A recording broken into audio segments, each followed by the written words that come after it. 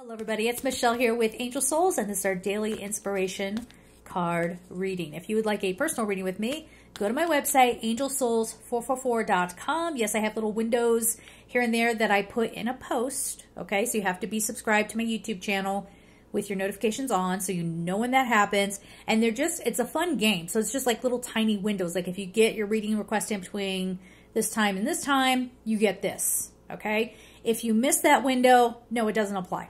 Okay, so just be aware that somebody last night got in right at the perfect time, and I'm giving them some extra time on their reading.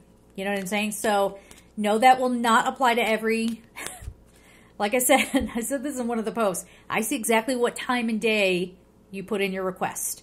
I have my records of what I've offered, okay? So yeah, just keep that in mind. Okay, so also check out my lives. The next one I have coming up will be on, I believe it's the 28th, and it's on soul codes and soul code activation.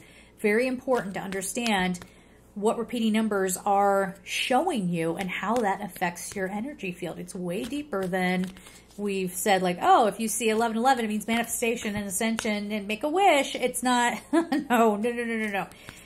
It's much, much more than that. So let's get into it here. Clear sentience, Archangel Raguel. Raguel and Azrael have been coming up quite a bit recently.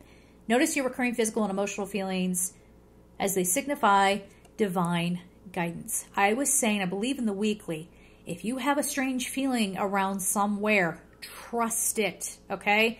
I was giving the example about having gone to a market right from the time I was walking up. I had a really strange feeling and I let my mind override it, and I went on in and I just started seeing very strange behavior out of people beyond just being rude and entitled, like acting like robots.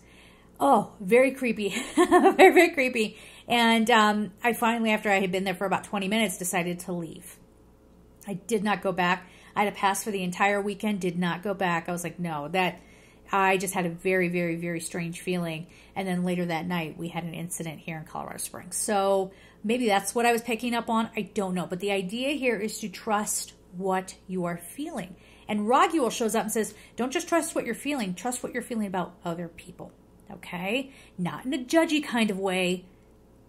But if there's somebody who's trying to, like I'll give you a perfect example. I was telling somebody on a very deep level how I felt about something. And it was a very serious situation, and the person mocked me and diminished me and said that I was making too much out of it. That's where we're at. That's where we're at, where people are not taking things seriously. You know what I'm saying? So, and that can be diminishing to people who are trying to take things seriously. So this really is a call for us to be very strong and very aware. So we're going to leave it there. I'm sending you all so much love, and take care.